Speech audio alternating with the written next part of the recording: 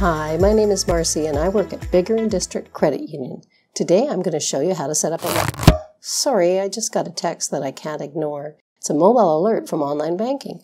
Wow, what great timing and what a coincidence. I was just going to talk about alerts. Anyway, alerts are a great tool that give extra protection for your online banking. Let's get started by logging into online banking.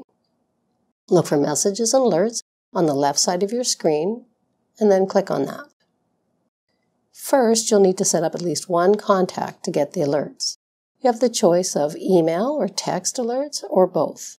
Look for the Manage Alerts Contacts and Mobile Nicknames on the lower right side, and click. On the screen that opens, you'll see your contacts. If you don't have any contacts set up yet, you'll see this message. We're going to add an email contact first. Find, Add Email, and then click. The Alerts Agreement page will open. Read through the agreement, and when you're ready, click Accept. The Add Email screen opens. Enter and then confirm the email address that you want to receive the alerts, and then click on the Continue button. You can see that an email contact has been added.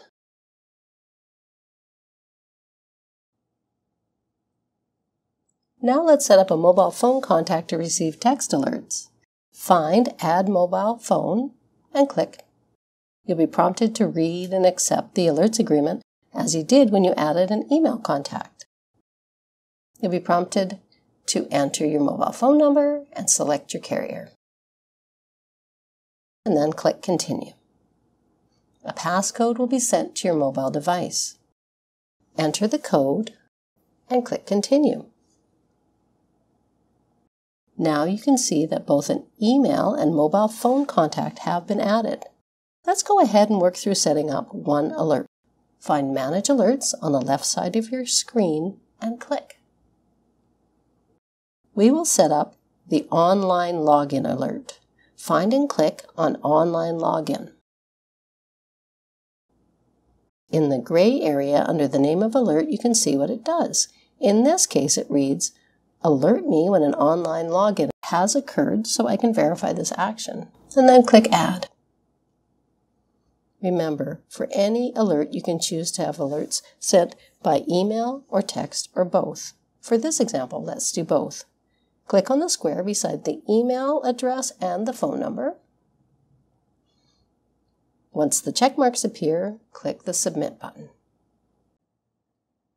You will see that the online login alert is now active. The process is the same to set up any other alerts. A quick word to the wise about the online login alert.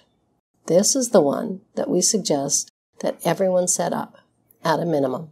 You'll get an email or text or both every time someone, even you, logs into your online account. If it was you, that's perfect. If you did not log in, you know that someone else is in your account right now. If that happens, call 1-888-273-3488 as soon as you can. Of course, you aren't expected to remember that number, but you can find it 24/7 on our website in the Contact Us information. During business hours, you can call your branch.